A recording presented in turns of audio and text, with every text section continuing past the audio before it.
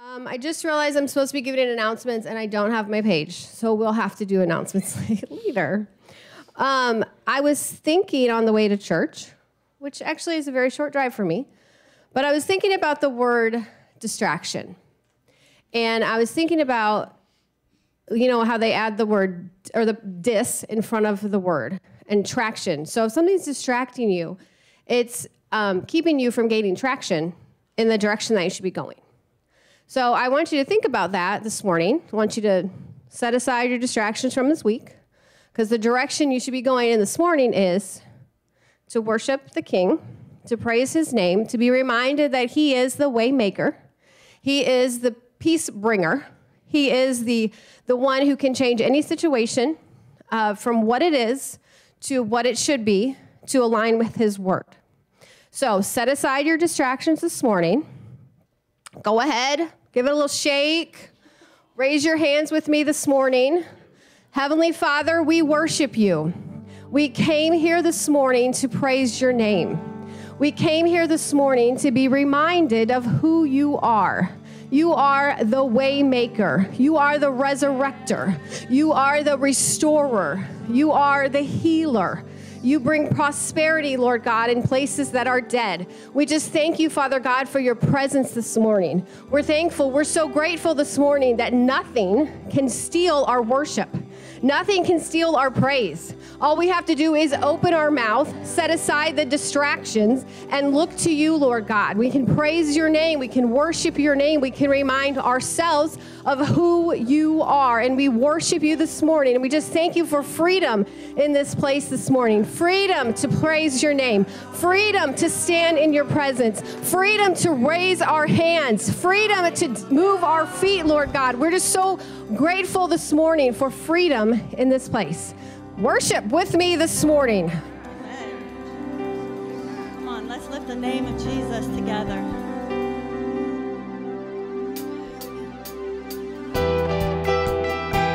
Clap your hands.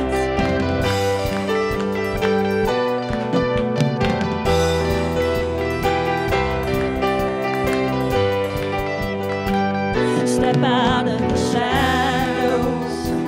Step out of the grave. Break into the wild, and don't be afraid. Run into wide open spaces, graces waiting for you. Dance like the weight has been lifted, graces waiting. Where the Spirit of the Lord is, there is freedom, there is freedom. Where the Spirit of the Lord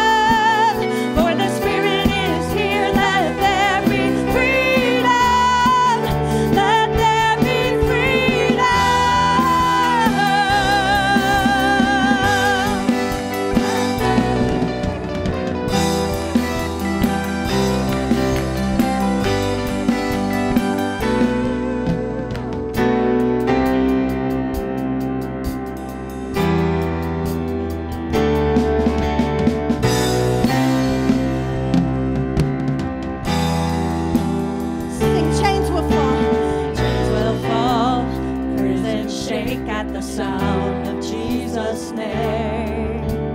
Lives made whole, hearts awake at the sound of Jesus' name. Chains will fall, prisons shake at the sound of Jesus' name. Lives made whole, hearts awake at the sound of Jesus' name. Come on, declare it. Oh, chains will fall, prisons shake at the sound of Jesus' name. Lives made whole, hearts awake at the sound of Jesus' name.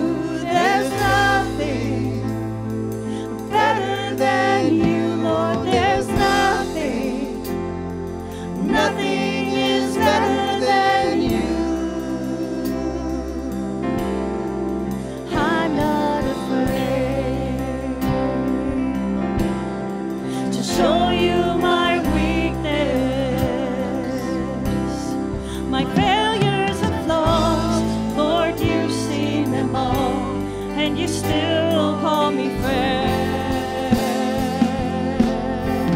'Cause the God of the mountain is the God of the valley. There's not a place your mercy and grace won't find me again. Oh, there's nothing better than you. There's nothing better than you, Lord. There's nothing. Nothing is better than you. Oh, there's nothing better than you. There's nothing better than you, Lord. There's nothing. Nothing is better than you. Tell him again. Oh, there's nothing better than you. There's nothing better than you, Lord. There's nothing. Nothing is better than you.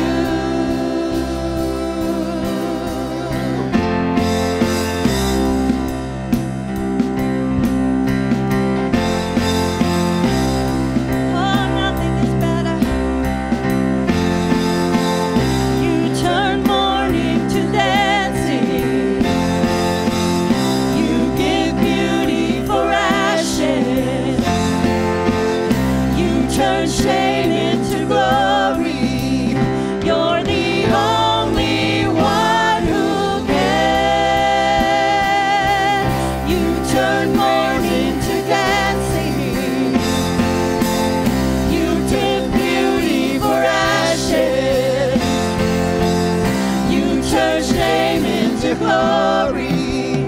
You're the only one who can.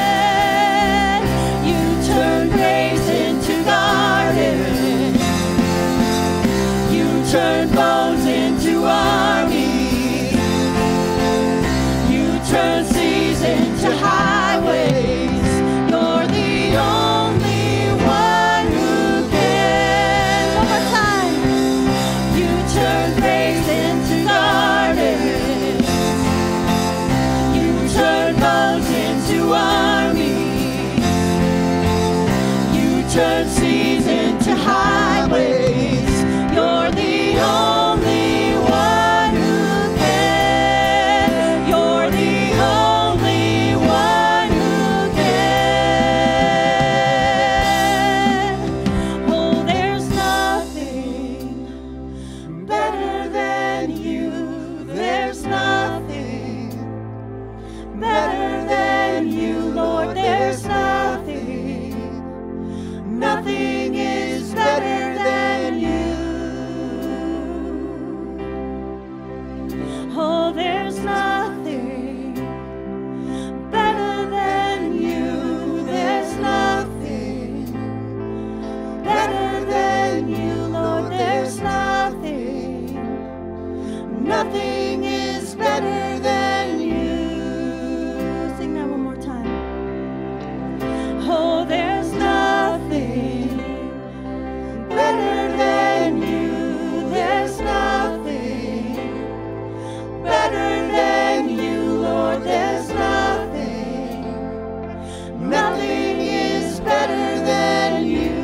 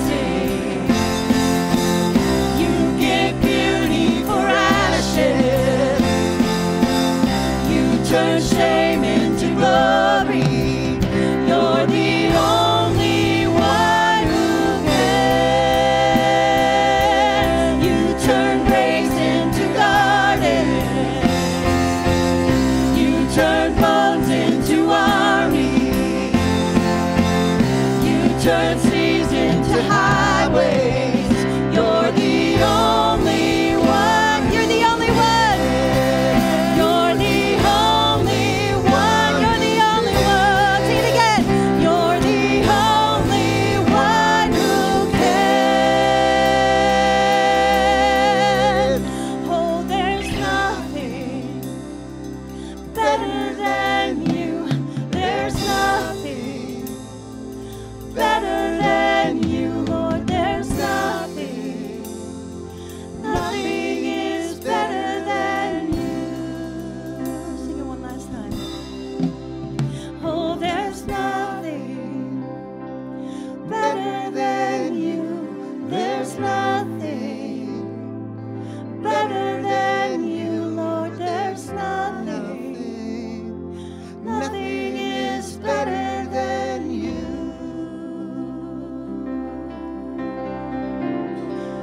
Thank you, Jesus. Thank you for what you did for me.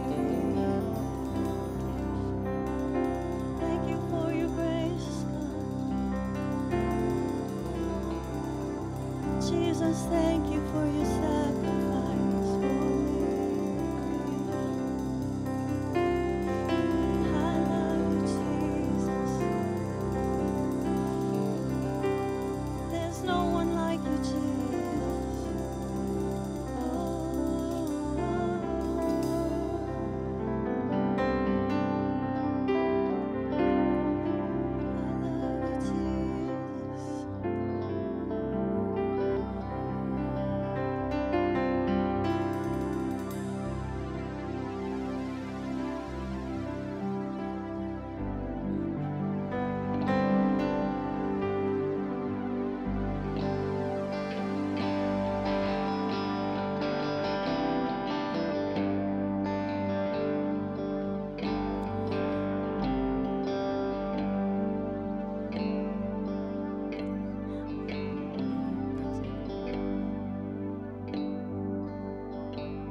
I love you, Lord.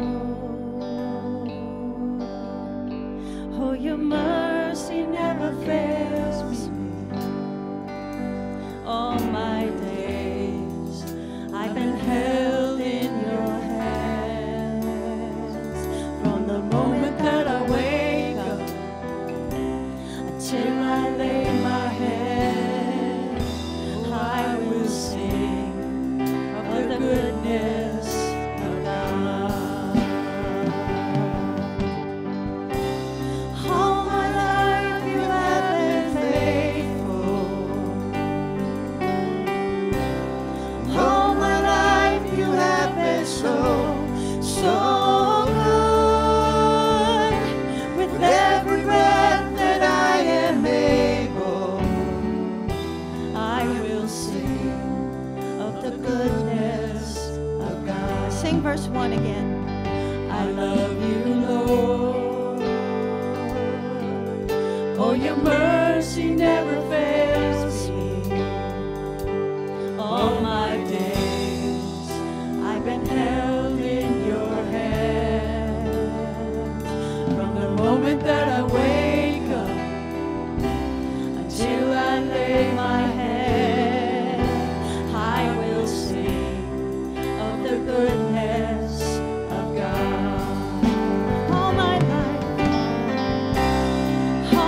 life you have been faithful. All my life you have been so, so good. With every breath that I am able, I will sing of the goodness of God. I love your voice. You have led me through the fire in darkest night. You are close like no other. I've known you as a father. I've known you as a friend. I have lived in the goodness of God. All my life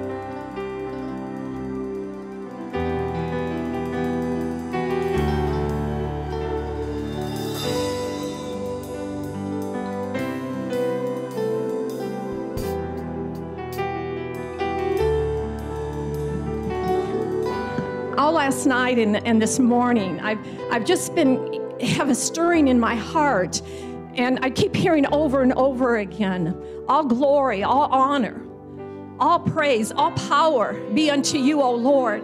And I've been saying that, and I feel like God is saying, I want my people to declare that. I want them to agree with that. I want them to say that. When we say amen, it's let it be so. Let it be so. And so could we do that? That's what we've been doing this morning, but I feel like the Lord's wanting us to make a declaration out of our mouth. All glory, all honor, all power, be unto you, O Lord. Be unto you, O Lord. And then this morning he gave me this scripture, and I say this a lot in my private time with him. And I'm not going to read all of this, but it's from the Song of Moses in Deuteronomy 32. But it says, "For I will proclaim the name of the Lord. I will ascribe greatness to my God. He is the rock, and his work is perfect. For all his ways are just, and a God of faithfulness and without injustice, or a God of truth and without injustice. Righteous and upright are you, O Lord." And so I'm going to repeat that again, and I want you to repeat each verse over me. It's like the Lord wants us to come into this place that we're saying, yes, Lord. Yes, Lord, to your plans and your purposes for this day and for this hour. We may not understand all of this, what's going to happen and take place, but Father God, we know that you are on the throne and you are in control and that you are faithful. And we say yes. We can say yes because we can trust you, because you have been faithful, because you have been so good to us. And so we say yes, not knowing what's all taking place, knowing what's going to unfold before us, but that we have a firm foundation in you, and we can stand in the midst of what's taken place because our eyes are up on you, Father. So we say yes to your purpose and your plan for your righteousness and your justice for this time, for such a time as this. And so I'm going to read this, and then if you'll repeat after me, for we proclaim the name of the Lord. For we proclaim the name of the Lord. We ascribe greatness to our God. We ascribe greatness to our God. You are the rock. You are the rock. Your work is perfect. Your work is perfect. For all your ways are just. For all your ways are just. You are a God of truth. You are a God of truth. And without injustice. And without injustice. Righteous and upright are you. Righteous and upright are you. We trust you, Lord. We say yes, Lord. We say yes, Lord. Amen.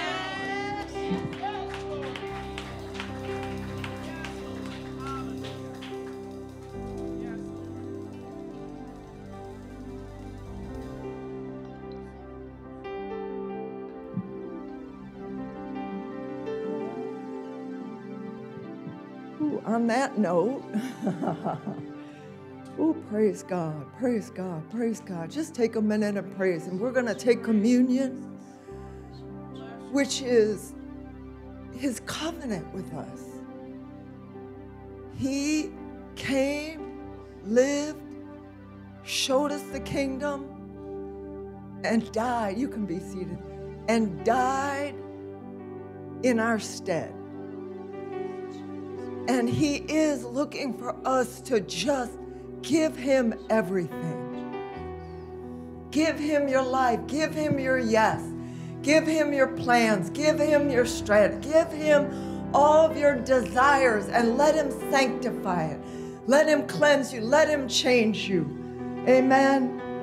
I'm going to use a slightly different scripture for communion, but it's 1 Peter 2:24. Very popular, well-known scripture, but it encapsulates for us what He did. It said I'm using the New Living. He said He personally carried our sins in His body on the cross. That we, being dead to sin, might live for what is right, live unto righteousness. Jesus took it all for us, took every sin. He took all of your fault, all of your fallen nature. He took all of it and nailed it to the cross that you might be dead to sin. You no longer are under its bondage. You no longer have to say yes to what it declares to you. When it inflames in you, because the law came that we might know sin, and when we knew sin, it became inflamed in our earthly fleshy nature. But he gave us a nature on the inside of us through the Spirit that is greater grace. Where sin abounds, grace does much more abound. Hallelujah. He gave us grace to overcome, grace that empowers us to say no to sin and yes to righteousness, to live unto righteousness. And when we falter and when we fail, and we do, we have a God that we can go to who has not been touched with our infirmities. And he brings us back into his righteousness for his forgiveness. I was out, just out for a walk the other day, just praying, and I started to think about how he never leaves us and never forsakes us. Sometimes some of us are thick, we're a little slow, whatever, the devil fights, we have these mindsets, all of these different things. And he never quits on us. And the scripture came up, his compassions, they fail not. If you will keep taking a step with God, if you will keep walking forward, if you will keep pressing in, his compassions, they fail not for you. He'll never leave you. He'll never forsake you. He will stay where we might give up on one another. He never gives up. He keeps pressing in with you until you arrive at the place that he's predestined for you, for your life that's written in the book for you before you were even born. Hallelujah. He's such a good God. His ways are good. His truths are good. His doctrine is good. The way we live by the scripture, it's good. Hallelujah. Anyway, so that we might live right, and by his, it says wounds, but stripes. By the stripes he bore on the back, by the beating he took before the cross, you were healed. Body, mind, soul, and born again of the Spirit of the living God. So in that, on the night that he was being betrayed, on the night that he knew this was happening, he gathered his disciples together. And let's take the cup.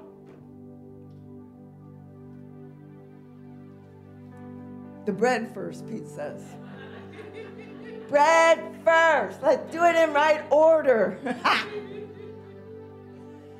His body was about to be so disfigured you couldn't even recognize him.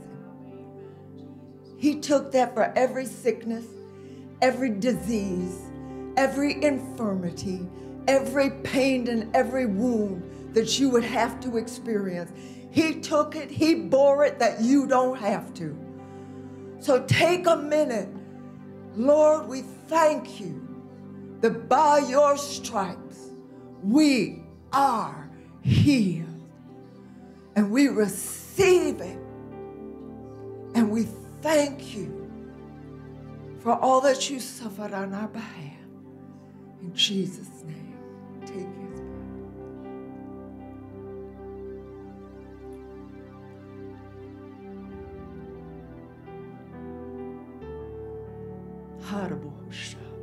We thank you, Lord. Sickness and disease has to leave in Jesus' name. It has to go. It cannot stay. It has no right to you. Give it no place in you. In Jesus' name. And then he said at night, he said, this is my body broken for you. Take this in remembrance of me. Remember the covenant in his blood. You know, the word that Ina just gave, we don't know what's coming, but you sense in your spirit, and we know prophetically, everything that can be shaken will be shaken, so that that which cannot be shaken will remain. But he put us on an unshakable ground, in an unshakable kingdom. He did that for us. He broke covenant with us.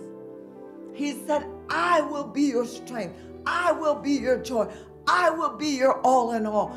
I will be there for you. I will never leave you nor forsake you. This is a covenant that's ratified in my blood, and there's not a demon in hell that can change it, stop it, or hinder it in Jesus' name. But you can.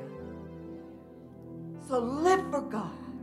Live out of your spirit to God. Father, we thank you. Jesus, we thank you for the covenant in your blood. And we thank you for sending your Holy Spirit to lead us and to guide us into all truth. Jesus.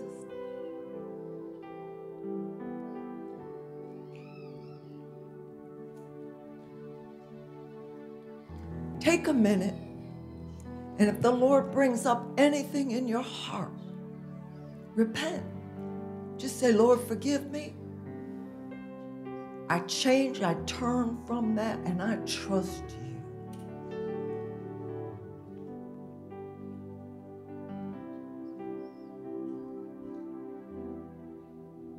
Amen. With that, thank you guys. Such a beautiful day. Amen. Thank you, Allison. Thank you, Sarah and praise team. You're already seated, so I don't have to say that part. I was... Allison asked me last night, so what are you going to preach on? And I had been spending the entire day. I started Friday night and worked in late into the night and then got up early and Saturday morning and prepared myself, studied. And she came back later in the day and she said, so what you going to preach on? I said, I have no idea. I really don't. And so sometimes the Lord will do that to me. One time, he didn't tell me until I got all the way up here. I spent the day preparing. I really didn't know what I really asked him. It wasn't like I was sitting out there. But what he told me that time, he said, you prepare, and when you get up there, you're going to flow. I said, okay. And I had to believe God for that because it's a little unnerving sometimes to walk in the Spirit because you don't always know what's going to happen. You have to trust God. You have to trust God. And so he's taught me over the years. Are we going to have the children go downstairs? All right, well, children, you got that for free. So now you can go downstairs and have children's church. When I was thinking about, I was in high school, and I'd become a Christian when I was about 16 years old. Wait till there's a look. This is kind of the fun part to you guys. And I gave my heart over to the Lord. I mean, I just dove in head first, feet first. And there were sometimes when the teachers weren't there, I just would start talking to everybody, and all the seats in the classroom would just come in a big circle around, and I would just talk about God. I was 16 years old. I really didn't know what I was talking about, but the little that I knew about Jesus, I was going to tell. And I had a certain courage, but I was still afraid. I wasn't a good speaker. I wasn't a natural speaker. I was a studier. I was a thinker, but I wasn't a real good speaker. So anyway, I wanted to go to Bible school as a kid. After I got out of high school, I wanted to go to Rhema Bible School.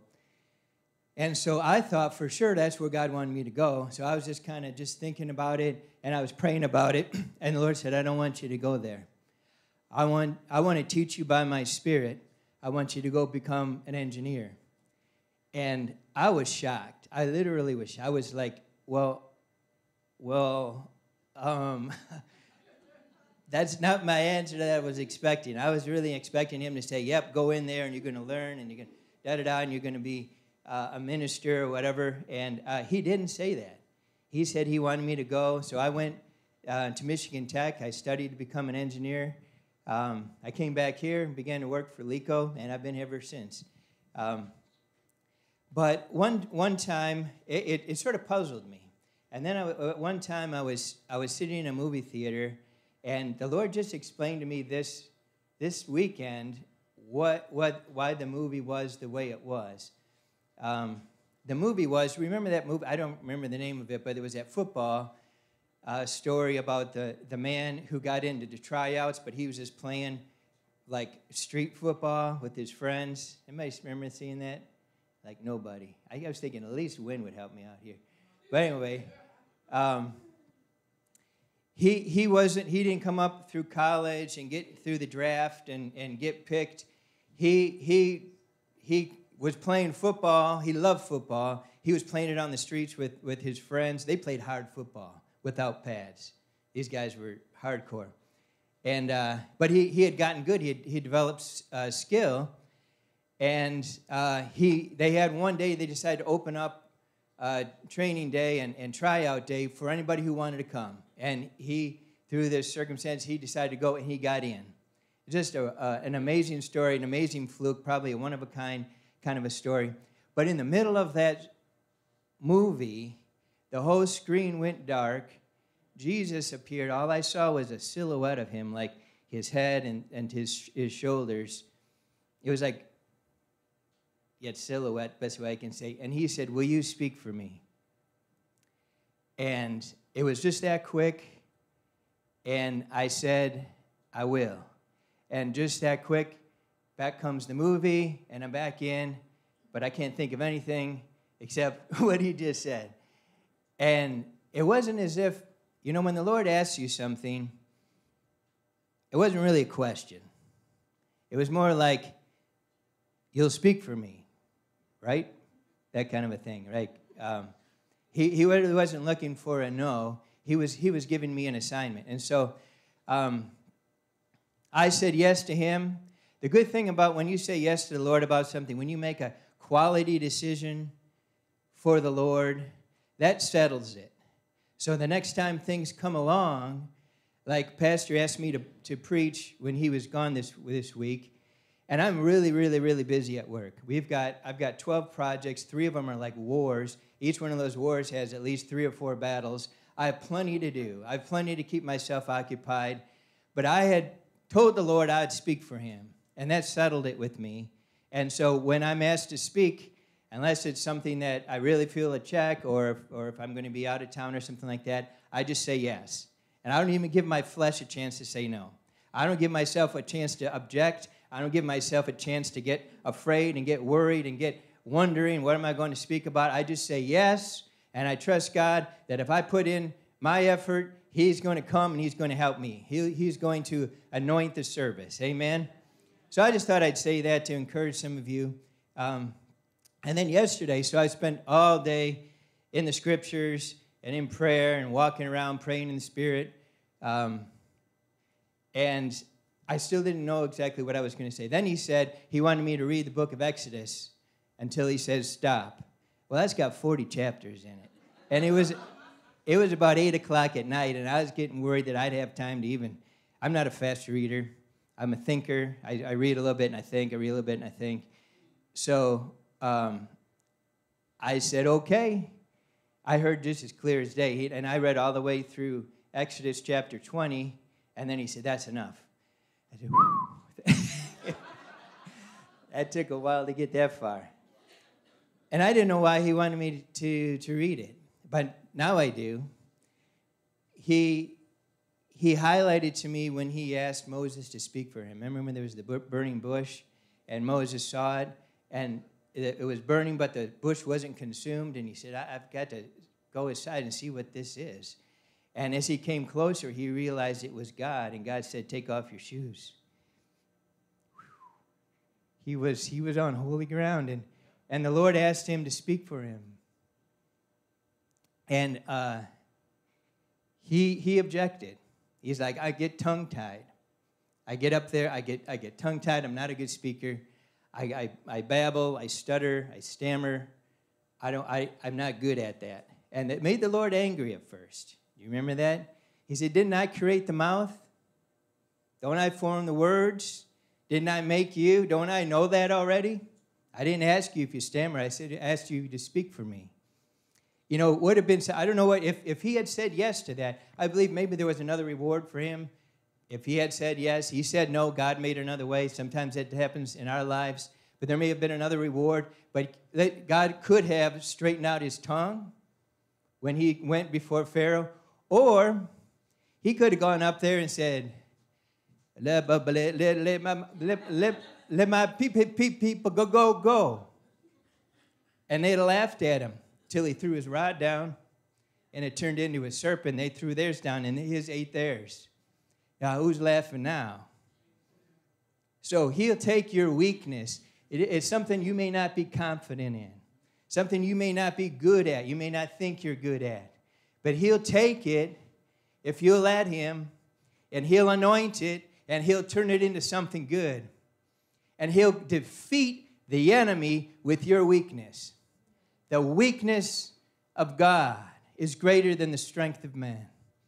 Your own weakness that you have in your frame and how you were made was designed to carry God in strength and in power. But it doesn't look that way at first. It doesn't look that way when we look at it from the first time. So anyway, there's that.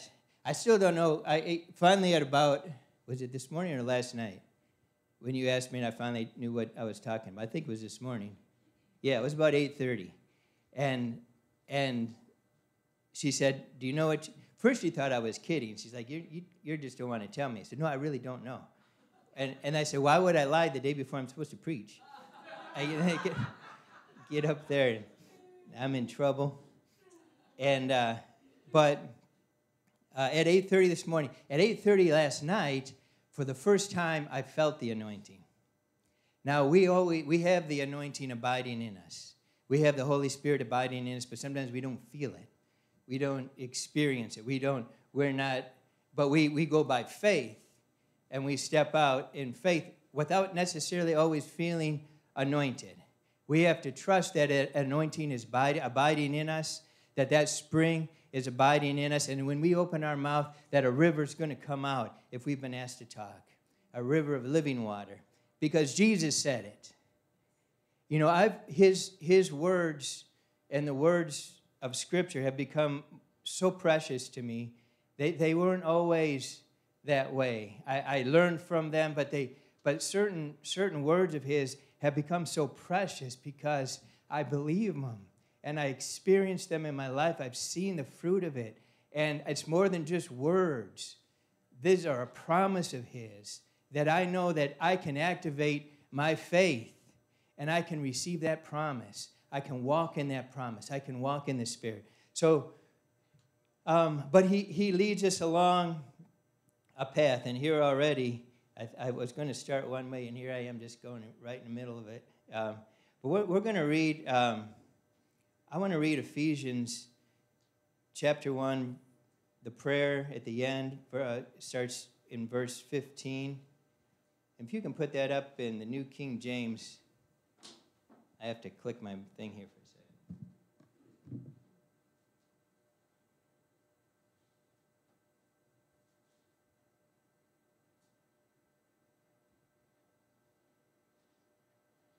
I'll tell you this story.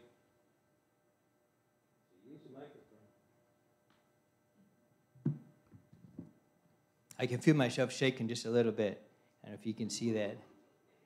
So I'm still not calm. I remember one time, and I think I've told some of you this story, but I was reading my Bible at home, sitting there with Allison. We had a lady come live with us who was being abused by her husband, and I was reading the scripture, and it said, if the good man have the house had known the day and the hour the thief would come, he would not have let his house be broken through.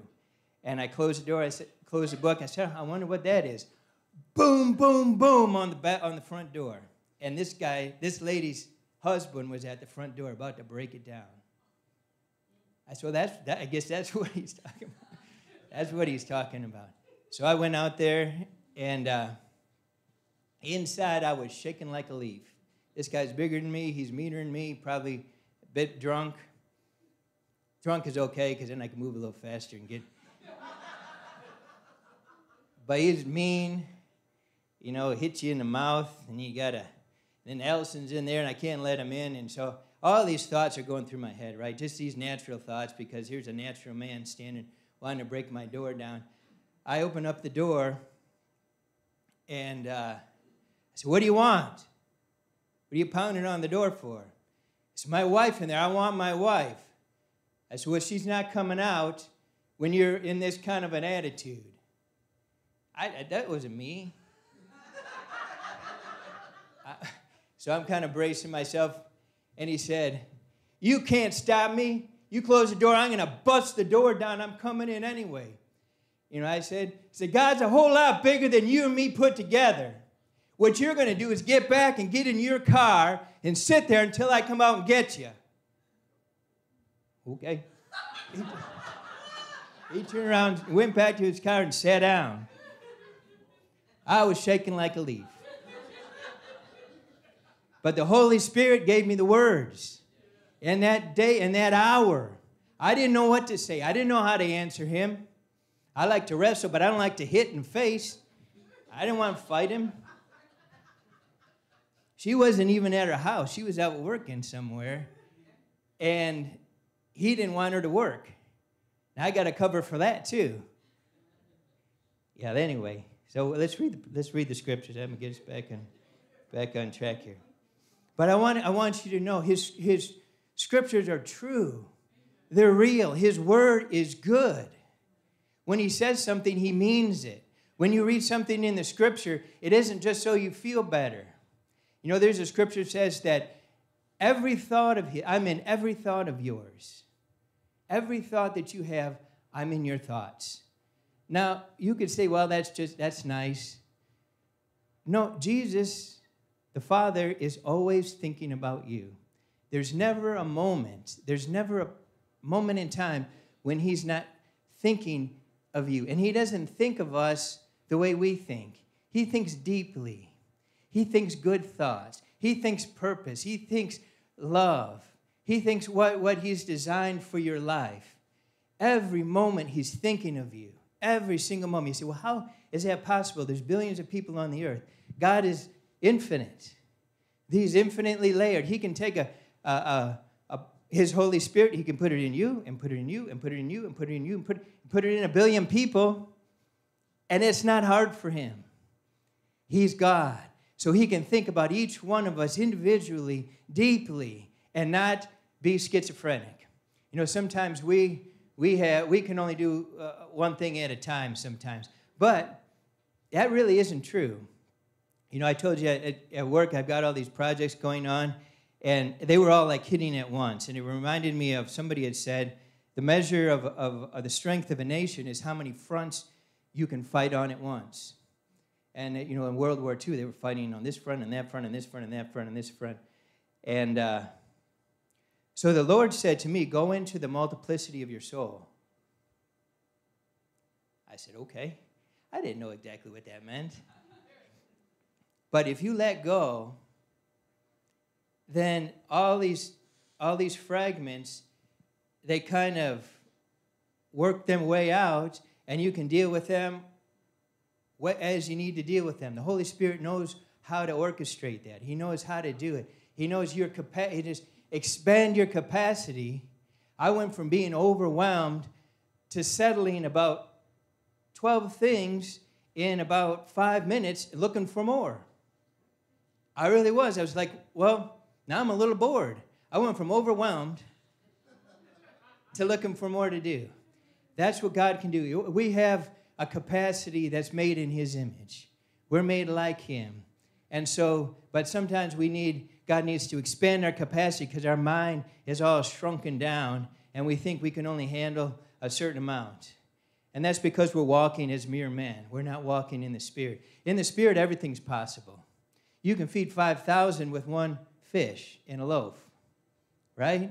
There's nothing impossible. So allow God to expand your spirit, expand your mind, expand your heart. One person was called to, he knew he was called to to do something for God, but he didn't know what. And through the situations that came, he ended up putting in wells in multiple regions, setting up schools, doing all kinds. He was nobody. He didn't know anything other than he trusted God. And God made a way for him to fulfill his life. And as Allison said, every one of us, before we were born, before we were even formed in the womb, God wrote a whole book about us.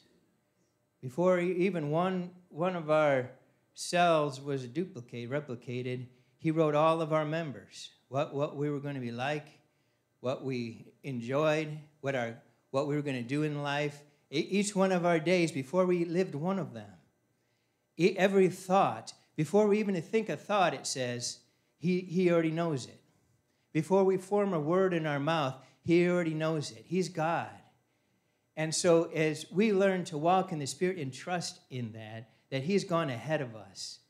He's gone ahead in our future to prepare our way for the things that he's already written about us. Every one of us has things written about us that we're to do, and we can walk into the fulfillment of that book. We don't have to, as Allison said, it's ours to choose. We can be afraid, we can stay in our flesh, we can walk away, we can give up, we can say it's too hard, or we can say yes. We can say yes, we can cry because it feels hard, but the choice is ours. So let's get back to the scriptures. In Ephesians, I imagine do you have it up there? Oh, don't worry about it. I got it here. Is it up there? Okay.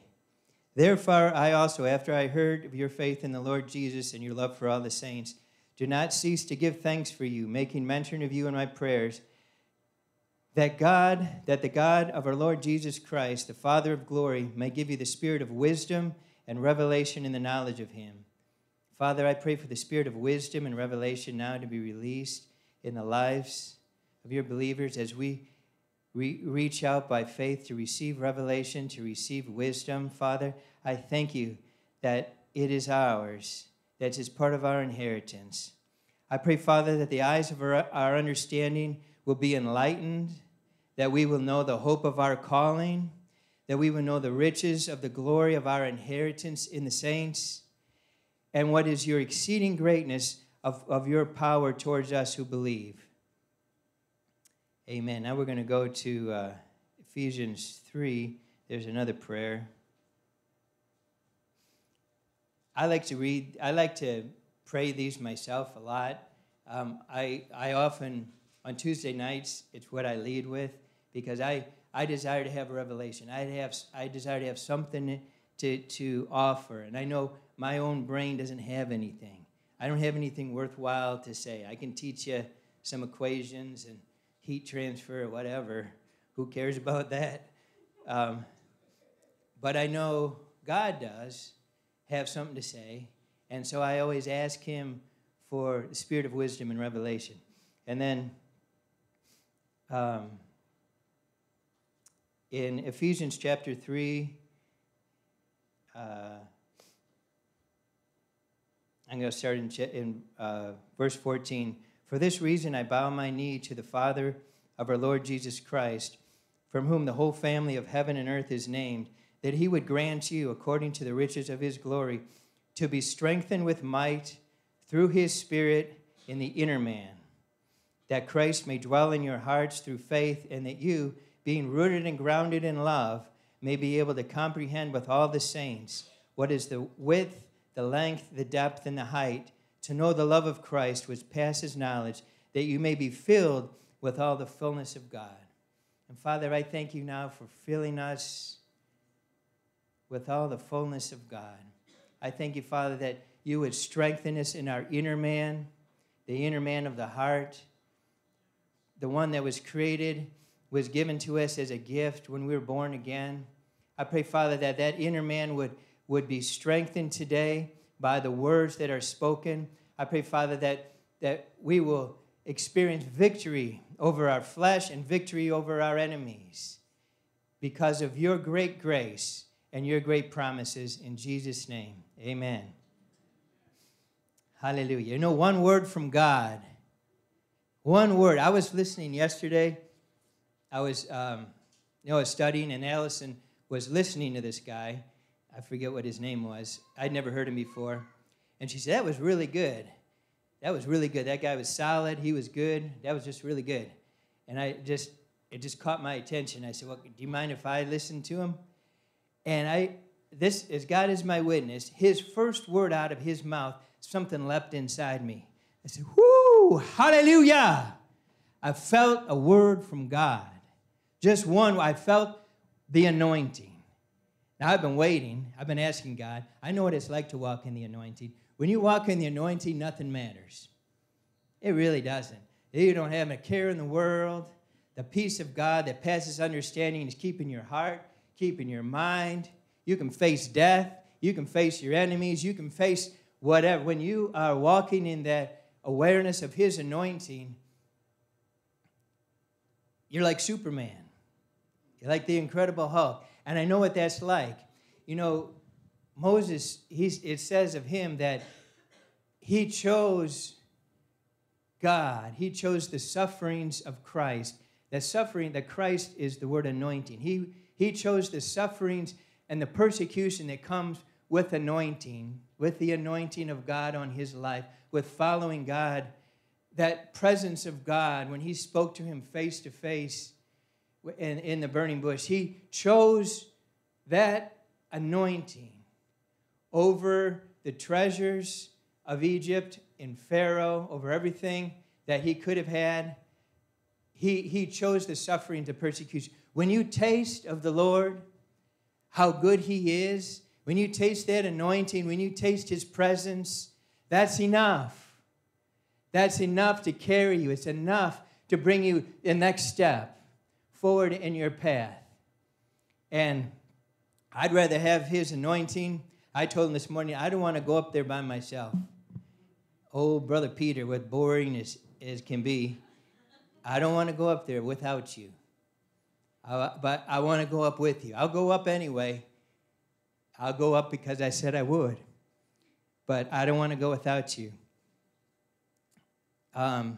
So, now we're going to get to the sermon on the mount.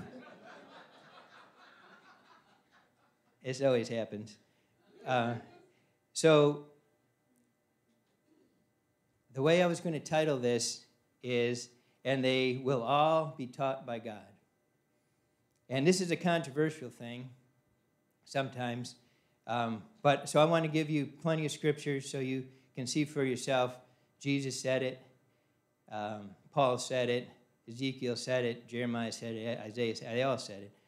But let's start out in John chapter 6, verse 45. It takes a little bit to navigate back there. So, are we there? Man, he's faster than I am. John 6. Okay. Now, this is an interesting thing. This is another thing I wanted to say. That we have a body. We live in a body. We have a soul. But we are a spirit. And when we're born again, God said back in Ezekiel, which we're going to read, he said, I'm going to put a new heart in you, and I'm going to put a new spirit in you. And Jesus said, don't you know you have to be born again in order to see the kingdom? So when we say yes to God, when we repent of our sins and we receive him as our Lord, he puts a new spirit inside of us. That spirit is made in his image, in his likeness. It's seated in heavenly places in Christ Jesus.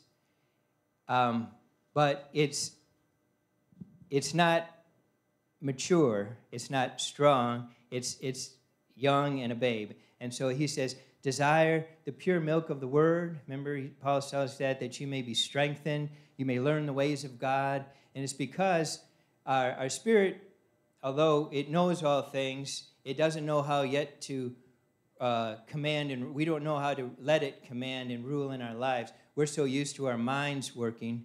and that's our soul, our minds, our feelings. And I heard this one person say, or Allison say, somebody, well, I don't feel healed. What feelings got to do with it? Really? Well, what has that got to do? That's the soul.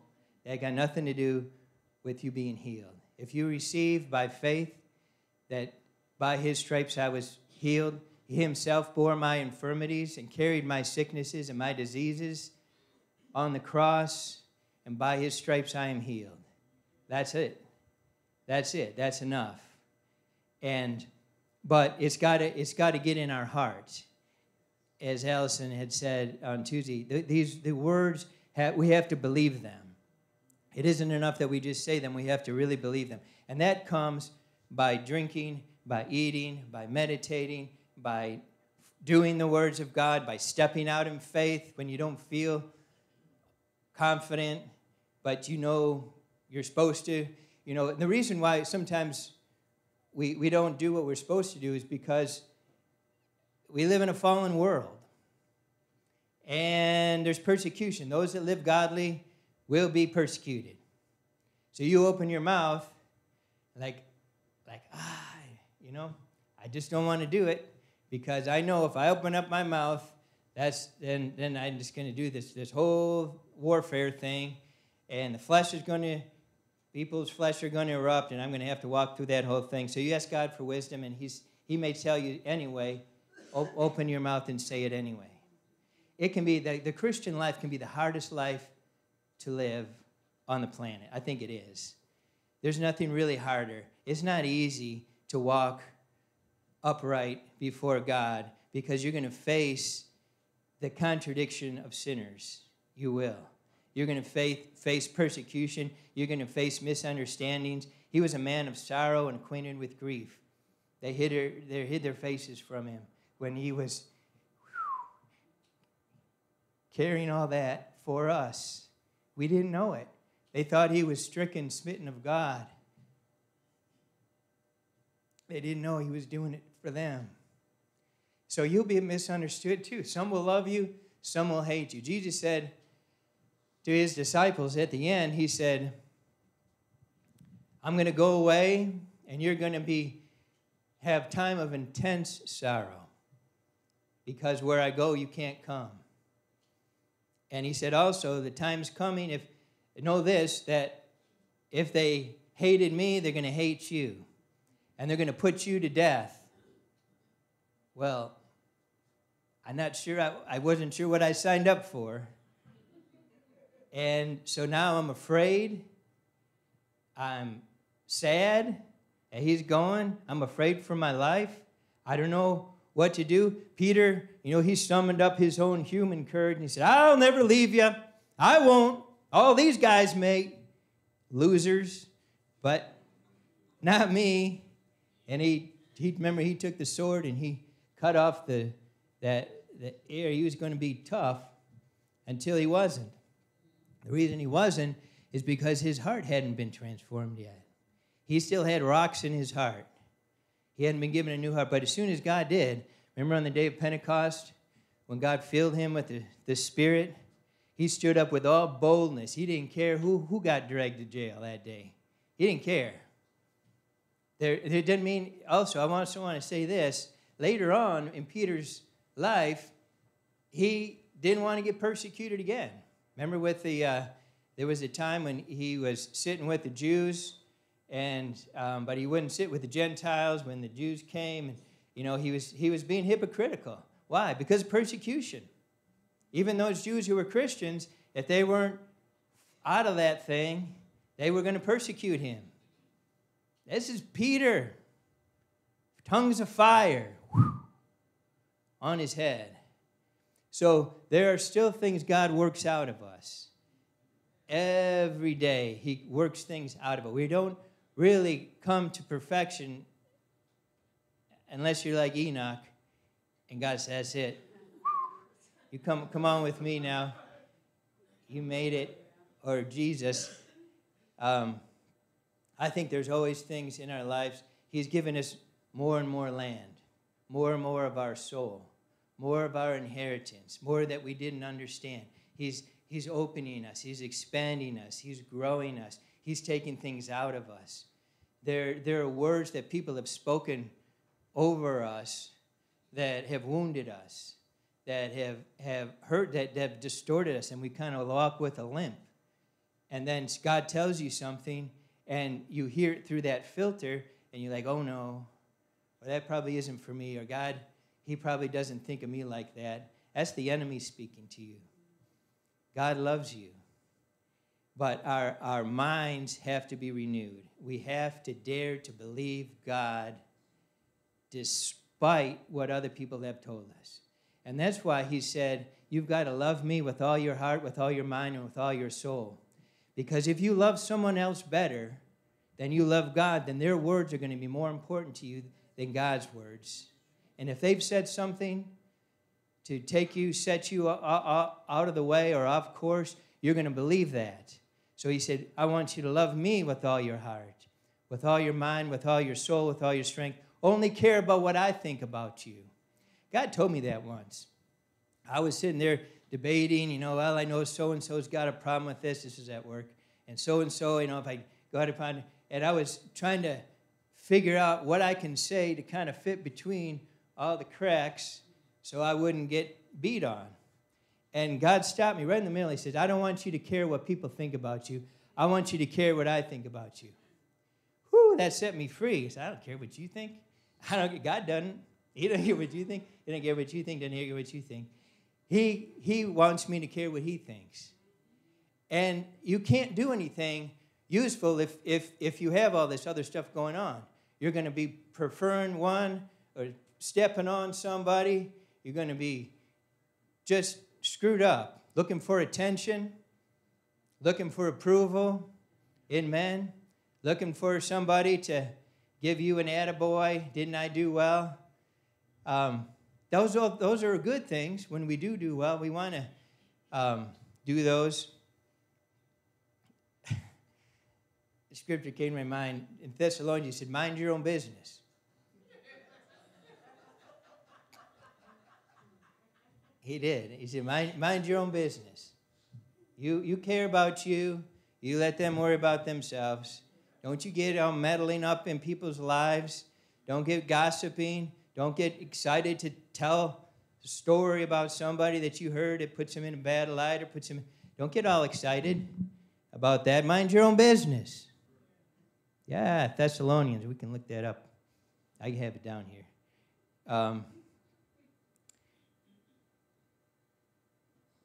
Okay. I took that tributary, and then it kind of dead-ended. So now I come back over here. All right. So did you guys get to John 6:45 yet? Okay.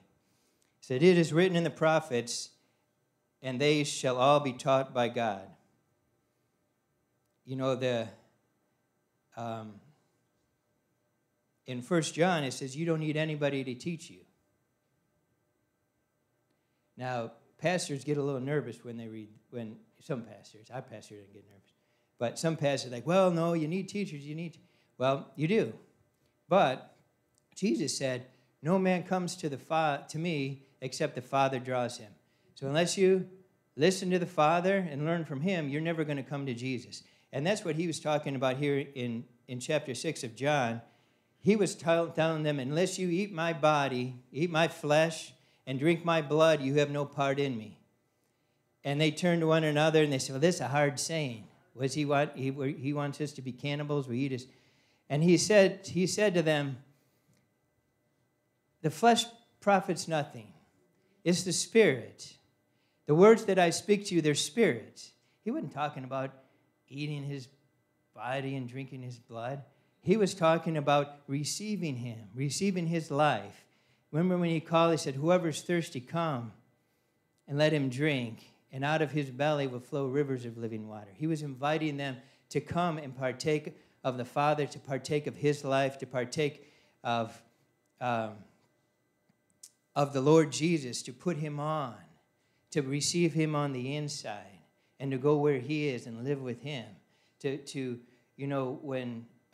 When God comes inside us, it's like we've we've partaken of him. We've eaten him. We've taken him in on the inside of us. And that's what. So his words were spirit, but people in the flesh interpreted them naturally. And a lot of them got up and left. They said, this is just too hard. I don't know what and Jesus didn't go running after him. Oh, wait, no. What I really meant was, wait, come back. Now, isn't that strange? There's nothing seeker-friendly about Jesus. He says, is that hard for you? How about this one? How about you see, when I raise up and I go back to heaven, I sit at the right hand of my Father. Does that offend you? He doesn't play. He's not seeker-friendly. He said, unless the Father calls you, you can't come to me. Then he turned to his disciples, the only ones left. So you going to leave too? Yeah, he's not seeker-friendly. He's pure truth. He's straight up God. He doesn't need your approval. He doesn't need your help. He doesn't need your opinion. He needs our obedience. He needs us to follow. He needs us to decide. Are we going to follow him? Or are we going to go our own way? That's surprising. That's why it used to scare me. When I first got born again, all I would read is the red letters because I trusted Jesus. I knew him. That's all I knew. And by gosh, but here's some scary stuff in there. Isn't it? I didn't understand that. Like, well, okay, let's move right along to chapter 7. I didn't know what to do with that. But I said, okay, well, Jesus said it. I'm going to put that right over here somewhere, and we're going to move on to the next part. And then he said, do you also want to go away? And Peter said, Lord, to whom shall we go? For you have the words of eternal life. And we have come to believe that you're the Christ, the Son of the living God. And you would have thought Jesus said, well, good. You guys got it. He said, didn't I choose you and one of you is the devil? Woo! That wasn't very nice. He could have encouraged Peter a little bit. Anyway, all I want to say is God doesn't always do things our way.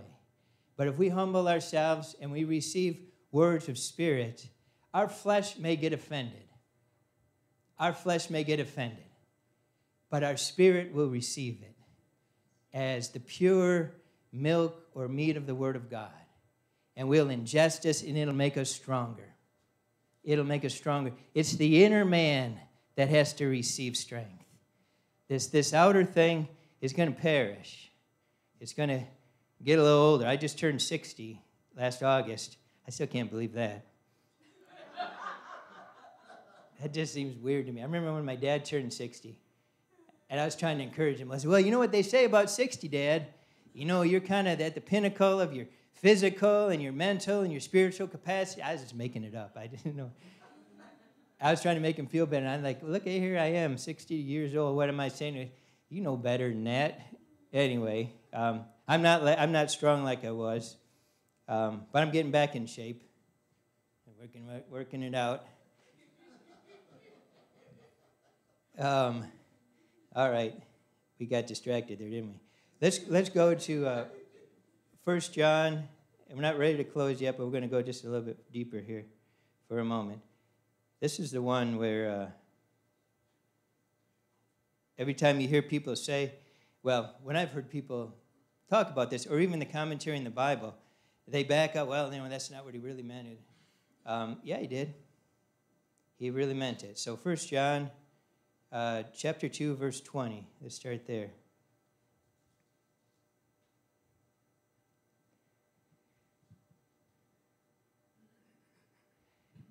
Is it up there? Yep. But you have an anointing from the Holy One, and you know all things. Well, really? Yep, your inner man. Your spirit, when somebody preaches and the word of God comes out and you catch it, it isn't the first time you heard that. Your spirit is bearing witness with the Holy Spirit that that's true. Yes. There's truth in there. God gave you his spirit so you can discern this stuff. He was talking about deceive people who are coming into churches to deceive people, bringing another gospel, bringing another word. He said, you're not going to know that it's true from the inside here. It's going to sound wrong to you. Don't go that way. Don't follow it. You know the truth. It's in you. You don't need anybody to teach you. You know the truth. That would have helped me a lot of times when I was growing up. You know, I follow people. Like, well, you know, they're saying kind of the right thing, but I get this check in my spirit. That doesn't sound right. That doesn't look right. It doesn't feel right. But I just, well, you know, I just do it anyway. And you can save yourself a lot of trouble. We have an anointing from the Holy One. And let's go back down to verse 28.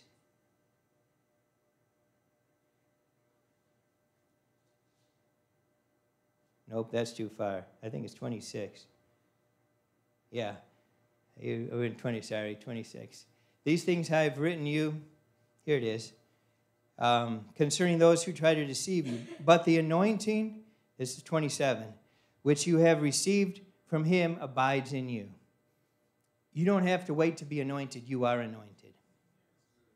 You don't have to ask to be anointed again. Now, I ask that, you know, we have the anointing on the inside, and then sometimes he'll come upon us also. I don't know all the ways of God. I just know that sometimes that's what happens. You can get out here preaching.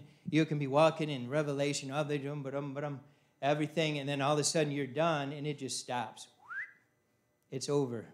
And you're like, I guess we're all done here. That's happened to me so many times. I just walk right out until it stops, and then I stop. So there's that, but there's the anointed that is abiding in us.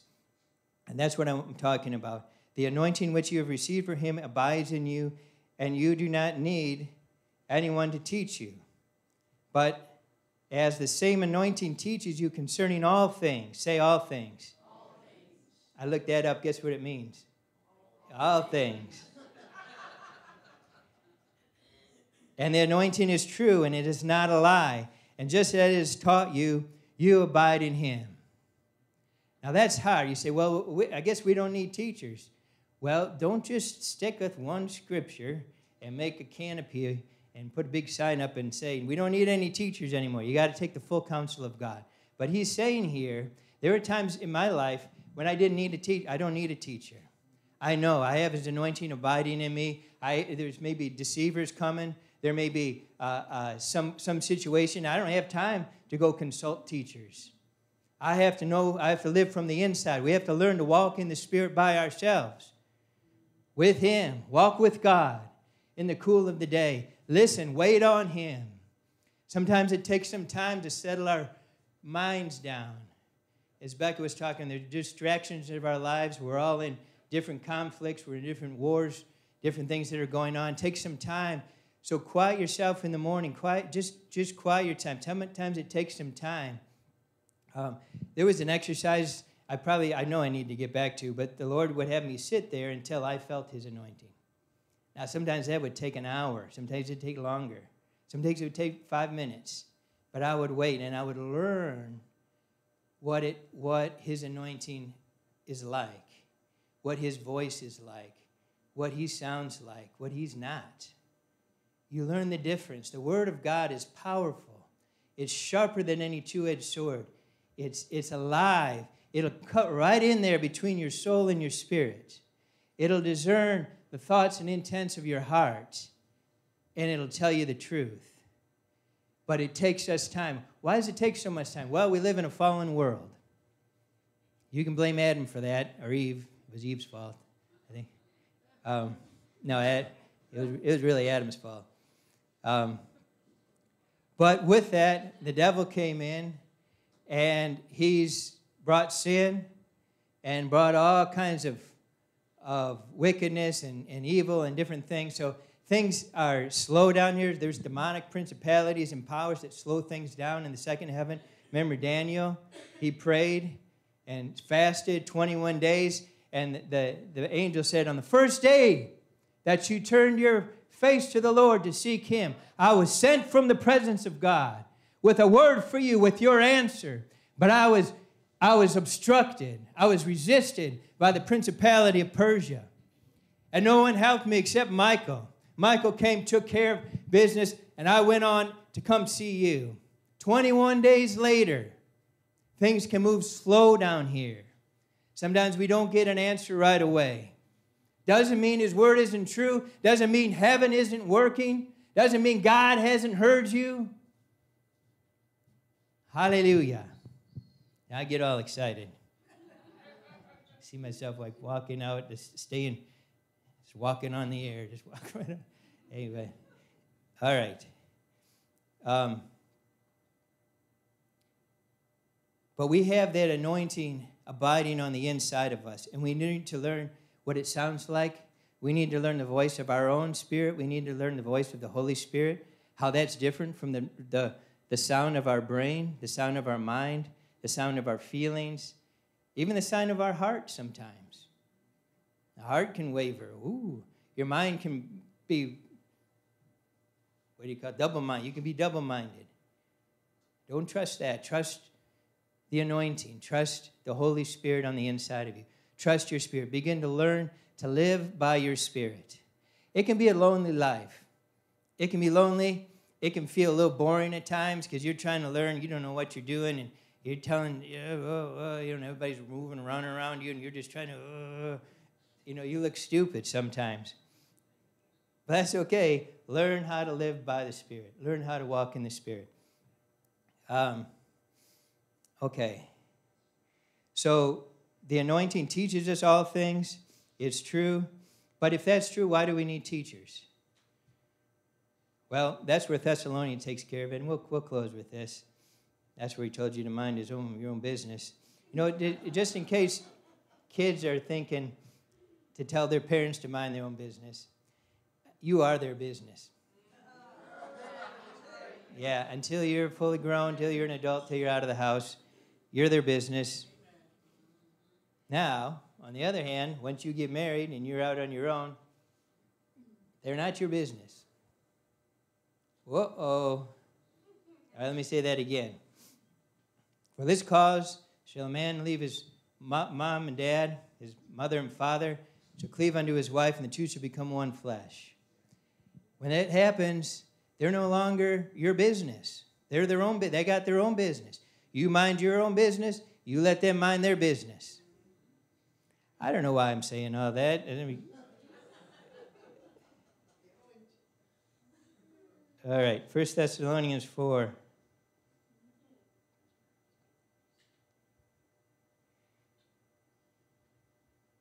And verse 9.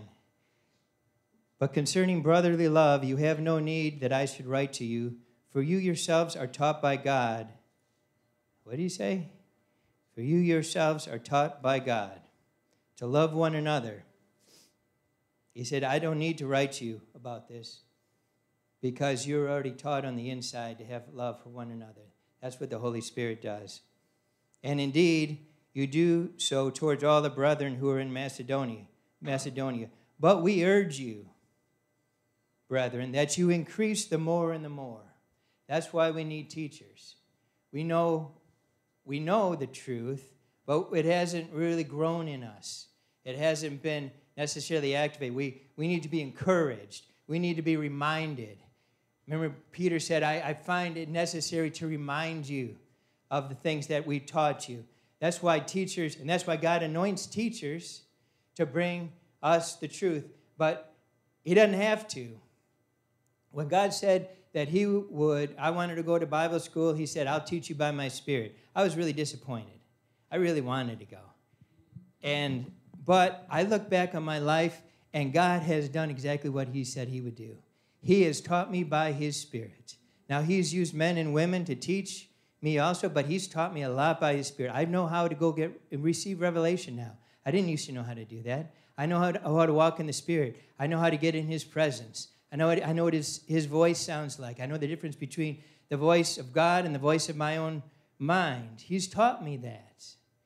God has taught me all things in my spirit, and he can teach you the same thing. He can teach all of us. But we need one another to help one another. That's why he gave gifts in the body. That's why he gave apostles, prophets, evangelists, pastors, teachers, for the perfecting of the saints, till we all come to maturity. We're not all mature. When we're first young, all we can eat is milk. And that seems pretty heavy at first. And then as we mature and we walk in the truth that we know, that we understand, that God's given us, as we walk in that, we can take heavier meat. We can take meat. We can take some hard sayings. We can grow up. Mind your own business. And whatnot. Okay. Here we go. But we urge you, brother, that you increase more and more, and that you inspire to lead a quiet life, to mind your own business, and to work with your own hands as we commanded you, that you may walk properly towards those who are without, and that you may lack nothing. The anointing brings with it not only wisdom and understanding, it brings provision. Everything that he wrote about you in your book, he already has provided. He has provision already ready for you. So as you begin to walk in this, angels begin to get busy. And I want to say this too, and we'll close with this. When God sent Moses to Egypt, and he first appeared to Pharaoh, and he told him to let the people go, he threw down his rod, and it became a serpent. And remember what the magicians did? They threw down theirs. It became a serpent. Now, do you think that surprised God? Oh, what am I going to do now? He just ate them. His stick ate their serpents, he ate their serpents, and he brought it back up again. He said, "What's next?" The first plagues, the next one, he turned water into blood. They did it too. Next thing, they made frogs come out of water. They did that too. Now, God had a purpose in doing that. He could have picked the hardest thing first and made them fail.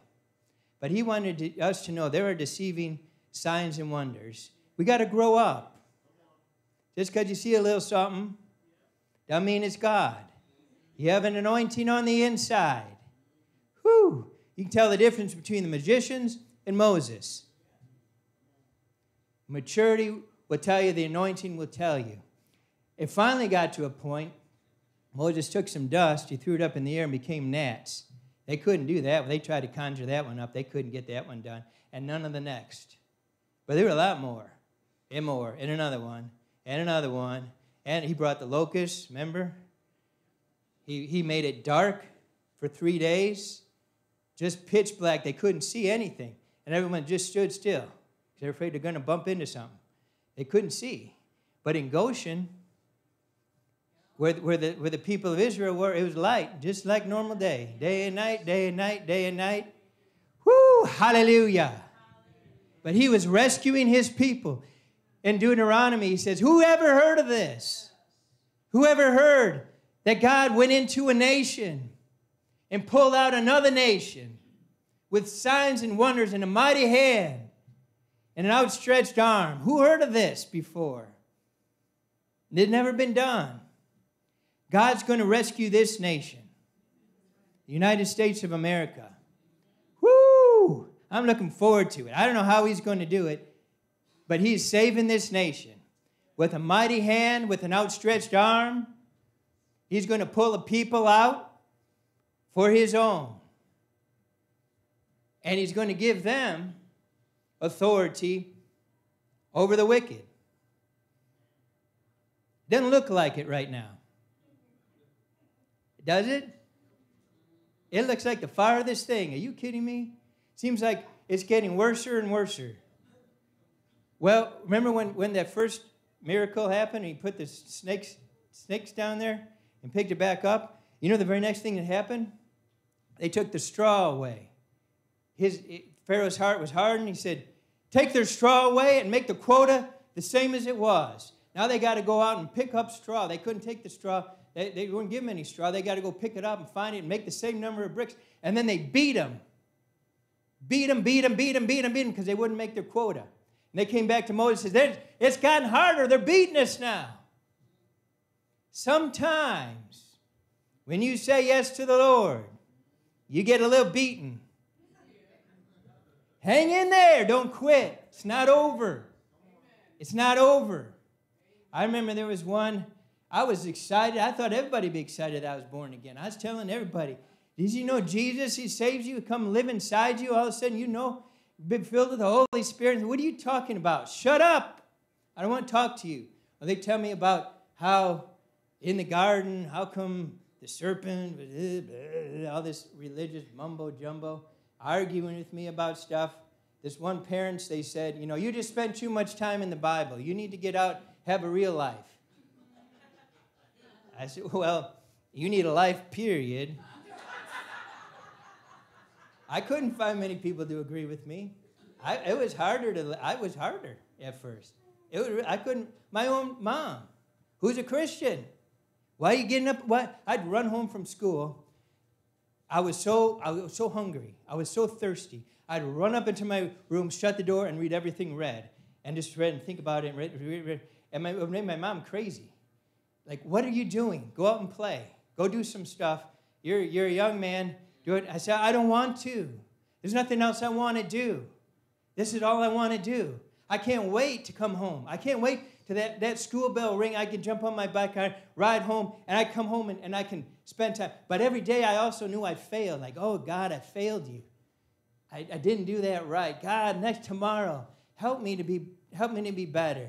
I didn't defend you like I should. I didn't say the right thing. I didn't do the right thing. And so I just work it out with God until I just fall asleep and come the next day and do it all over again. And I get beat at school. But that wasn't the end of it. That wasn't the end. That was a training ground. That was a training ground for my spirit, for my heart, for my life. And, and I really will close with this. As I was talking to somebody, I've never had a mentor. I always kind of wanted a mentor. So as an engineer, I never had somebody who took me under their wing and taught me things and brought me up. It was usually the opposite. It was usually get out of my face, or jealousy, or people take what you have and then kick you, and they got a bigger position, so they just take it. I never had somebody take care of me, to look after me, and so I was kind of thinking about that, feeling a little sad, and the Holy Spirit said, I've been your mentor. Whew. That settled it. I said, I've never been as good to anybody as you've been to me. Every time I had a question, they think I'm a genius at work because I keep getting answers. But I cheat because I ask the Holy Spirit. You can have a real difficult problem. Something that you can't see an answer to it. There is no answer to it. And I just stop and I ask the Holy Spirit, and boom. And they say, how does he do that? I don't know. He just does it. He just does it. That's the Holy Spirit teaching me. My brain isn't like that. And my brain doesn't work that quick. I sit and meditate and think. It doesn't just snap like that all the time. So learn to walk with God. Learn to love him with all your heart, with all your mind, with all your soul. Surrender your life to him. Give him everything. He purchased you anyway. You're not your own. You don't belong to yourself. You belong to Jesus. He paid a handsome price for you, a huge price. We're not our own. So let's live like that. Amen? All right, let's all stand to our feet. I'm just going to pray. Father, I thank you for the anointing that abides in each one of us that believes. I pray, Father, for the assurance of that anointing, that it would grow greater and greater and greater, that we would know that greater is you that is in us, greater is the anointing that it's in us than he who is in the world. I thank you, Father, for that wisdom, the spirit of wisdom growing and increasing in us, the spirit of revelation growing and increasing in us, Father. I thank you for courage growing and increasing in us. I thank you for your word finding place in our hearts, that we would treasure your word above anyone else's words, anything else that anybody has said to us, that we would treasure your word, and that you would remove out of our hearts any stones that are remaining, any lies, any hidden sin, Father, that you would heal us, and that you would make us like you are, that we can live in this world as you lived, victoriously and full of love, full of mercy, full of compassion, full of the power of the Holy Spirit, full of the life of the Father. And we ask these things in Jesus' name. Amen. Amen. Oh, we got Thank you, Peter. I mean, in summary, being a Christian is hard, but the Holy Spirit makes you look smart. And it actually says in the Bible to mind your own business. I never knew that.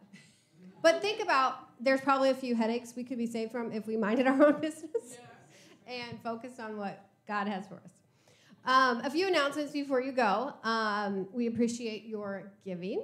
We will take your cash money any way you would like to give to us, paper or electronically. If you need help with that, please let me know. Prophetic prayer meeting is on Tuesday nights, 7 p.m. right here. The prophetic class will meet next Sunday on the 14th. And the deliverance class will meet the following Sunday on the 21st.